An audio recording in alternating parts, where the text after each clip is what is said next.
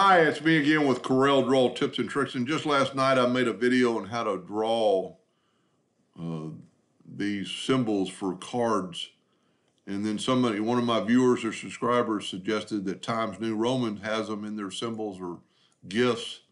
There's two ways to get to it. I'm using 2021 right now. If you go to Windows, Dockers, go down to text, and right here you open this up and there they are right there. Of course, I was already looking for them.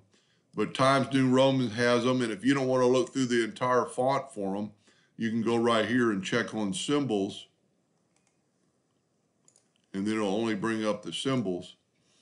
And then here they are, and all you need to do is just click on them and drag them out. You know, each one of them individually. It acts like a text, so they're going to be all the same size, so you could actually select them all and make them all 350 points or whatever. And there you are. Now, they're not in color, but they're easily colored, you know, in red, or the heart in red and everything else is black. So they're a vector file. They're already done. You don't have to do anything. They're, as you can see, they're a text. So if you're really going to do too much to them, you could select them, go to Object, and convert them to a curve. Don't really have to, but if you look, you left click, right click, there's a perfect heart shape, club shape, spade shape, and a diamond different than we made yesterday.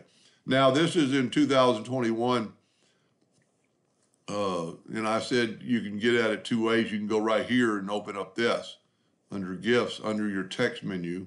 Instead of going to the Docker, it does the same thing. In 2000, I don't know when they changed it, but they changed it to insert characters in lesser versions. I think it was 2020 they changed that. So they're characters, and you can get at them both ways the same way. It's a little bit different. Go to Windows, Dockers, and go to text, and then you got a slide out bar for insert characters. And of course you have to type in Times New Roman to get it, and just click enter and go down here. And instead of the entire font, just do symbols, and then you have a lot less symbols to look through. There's still quite a few symbols, but there they are right there. It's a pretty neat symbols and GIFs, you know, pretty neat things. You can, you know, pound sign, music sounds, signs, the sun, and, you know, save a lot of drawing.